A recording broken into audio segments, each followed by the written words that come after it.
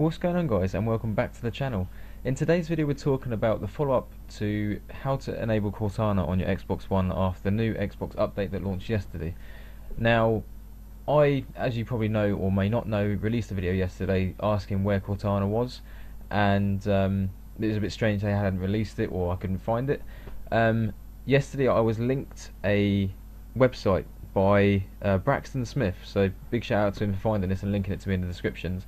But you can enable Cortana, but it turns out it's only available to preview members until it's relaunched officially in 2016 for every single console. So at the minute you only get Cortana if you're a preview member, and it's not the full version, it's just a trial version to make sure it works properly, sort of like a beta does for a game. So this is the link I was sent yesterday. Again, shout out to Braxton Smith for finding this. You get a video on how to open Cortana for the preview members for Xbox One for the new dashboard. As you can see here in the link, it does actually say Cortana isn't officially coming to Xbox One in 2016, but some of you can try it right now, which are the preview member people.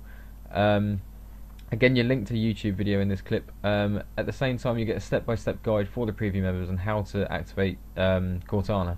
So obviously hit the Xbox button twice, navigate down the settings, and so on until you actually get it to work. It'd be interesting to see how good it is, but obviously I'm not a preview member, which is unfortunate, so I can't actually show you this. So it's just like a bit of a heads up to the people that are preview members and can do this, and it'd be pretty cool if they made some videos and did some reviews to see what it's like. So yeah, that was like a quick follow-up to yesterday's video for Cortana. If you like videos like this, obviously stay subscribed. Thanks to everyone that's been subscribing lately, it's really good, I appreciate it a lot.